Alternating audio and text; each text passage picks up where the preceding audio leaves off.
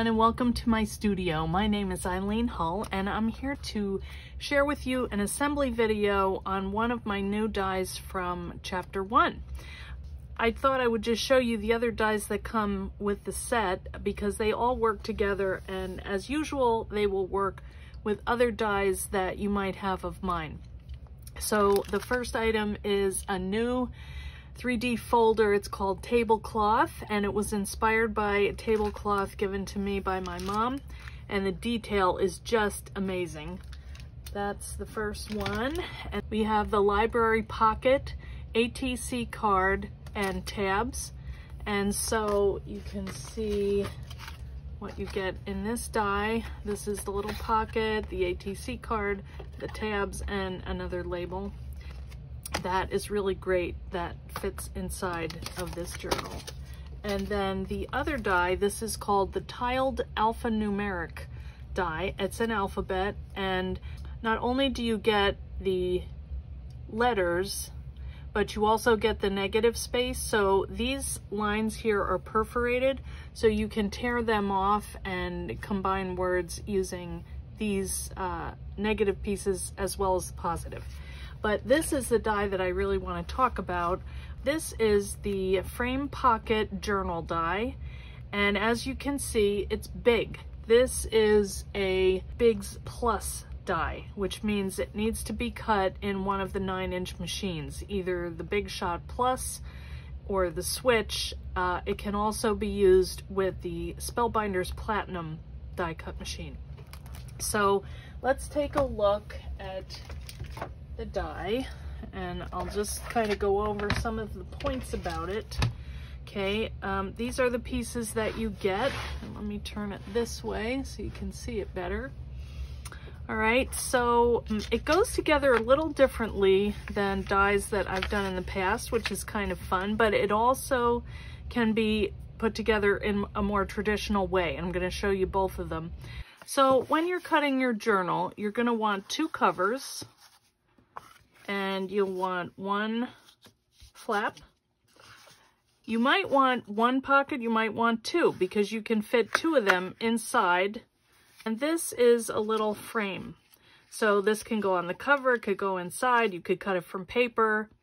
All of these things, there are endless possibilities where you can use them. You can also cut these out of paper, but if you do, you'll have to score them manually because the scoring blades, since this is a scoreboard's die, it's meant to be cutting thick material like mat board, chipboard. So the scoring lines may not show up on here if you cut this out of paper, but it's easy to do if you put it on your scoring board and you just kind of, you know, use these guidelines here to score, okay? Another thing that sometimes I do, if I'm going to put this in a journal or something and it feels a little bulky to me, I may peel layers of this chipboard off to let it lay a little more smoothly, but that's something that you can do if you want, or you don't have to. Same on here. If I were going to attach this to the front of my book and I was having it, you know, kind of resistant, I may peel some of this off, you know, just so it lays a little flatter, but it's up to you, of course, as this is your book, so you do it however you'd like.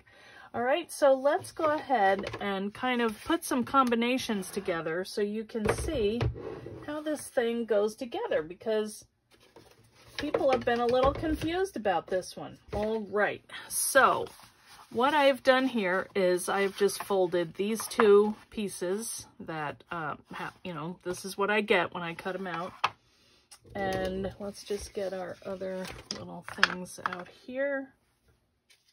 And there's 2 pockets because I want to show you that they can fit in here. Okay, so when I'm putting this together, it goes together a little differently. I scored it here and fold it over, and always fold it all the way over because you're breaking the fibers and making it easier to work with this thick material, because it kind of wants to remember to go back a certain way and you have to train it. Okay, so this is your cover. This will be your front. And what you can do is you can cover it with paper before you start, or it's basically very easy to add your paper on after. What I do, this is my front, and then I'm going to take this piece here and I'm going to adhere that down to this tab that's left here. Okay, and what I've done with a couple of my books is I have stitched them on my sewing machine. I have an old Singer that I don't care about. I use it mainly for bookmaking and paper, but don't ruin a machine, you know, but give it a test, and if you want to risk it, go ahead. But I've had good success with it. So just make sure that you've got a little room here, because this is going to bend, and you would just either glue that down, stitch it down. You could use, you know, wet glue, you could use tape, but I would probably make sure that this is a nice and strong join here, because this is going to take the most stress where you open and close it. Okay, so then you've got this side over here, and if you want to add the flap, you would just add adhesive onto the back here, join here, because this is going to take the most stress where you open and close it. Okay, so then you've got this side over here, and if you want to add the flap, you would just add adhesive onto this piece right here, and then place your flap on top and close it up, and then you've got a nice little closed journal. So then you could close your book using either Velcro pieces under here or magnets, or you could punch a hole in here with an eyelet maybe and tie some pretty sari silk or seam binding on here and wrap it around. The other thing that I like to do is put a button on here and then put some elastic over in here, knot it on the inside, and then wrap it over to close it. So there's lots of ways that you can close this book up. Okay, so that's one thing that you can do. Now, like I said, this will fit 2 pockets inside, but I want to show you another way to assemble this before I actually put this together. So another thing that you can do is this spine is adjustable, as many of the scoreboard books are. So this could either be, you know, your full 4-piece signature, and if you wanted to keep it that thick, that would measure 1 5/8 inch. You could have a spine that is that thick, where you would just overlap these two and you'd have a nice thick book. See that? But if you want to do it the other way with the flap, then that's going to measure about 1 1/8.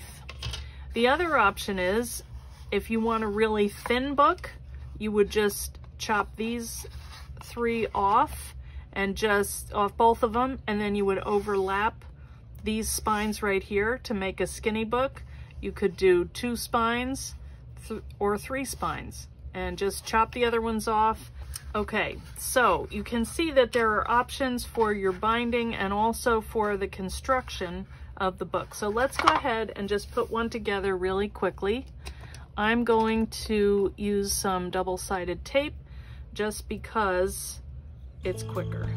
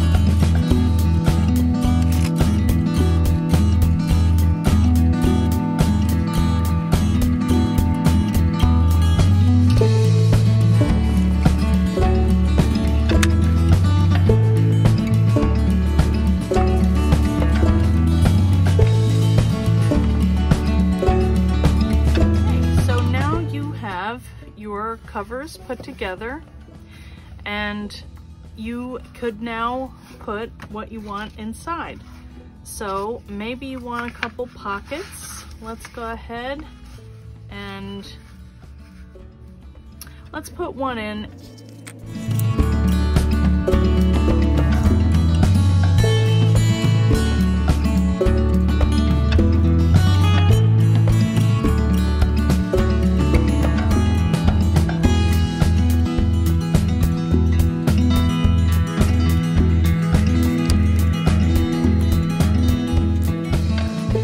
Okay, so let's put this inside our book. So there are a couple places we can do it.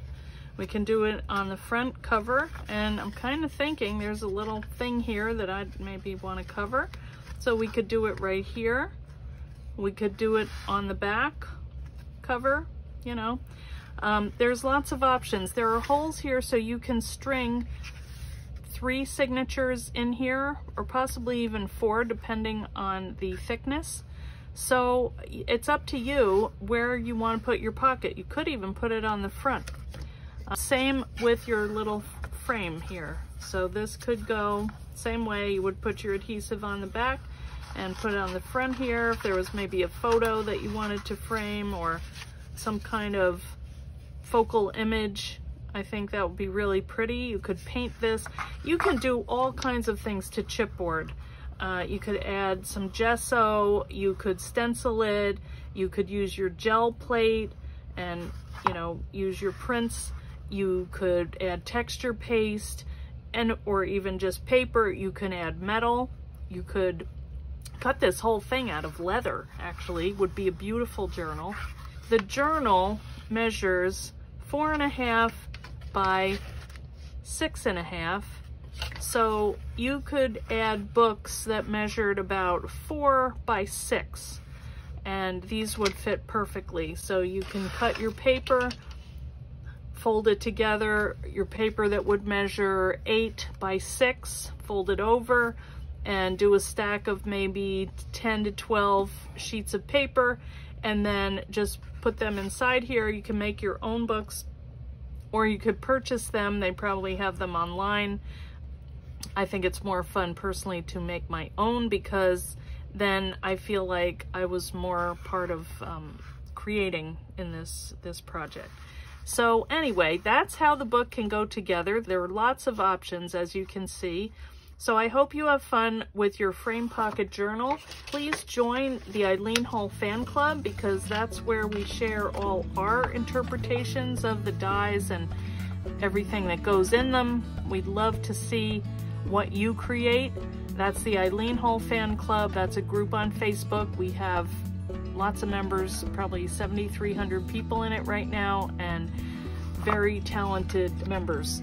Also, we have the team. They post on the blog on Wednesday. We usually have 3 to 5 new projects using the latest dies. Sometimes we go back and kind of bring in other dies too, because all these components kind of work together. So you can see these pockets could be used in lots of the other journals.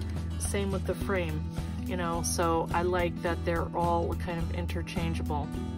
So thanks so much for watching, and please make sure to check back and see what people are creating with this, either on the blog, in the fan club. You can also watch, I do Facebook Lives twice a week on Tuesdays and Thursdays. Tuesdays at 6 o'clock Eastern Time and 4 o'clock on Thursdays. And I'd love to have you join us, and you can see some tips and tricks, techniques, and other ways to use these dies. Okay? Thanks so much for watching.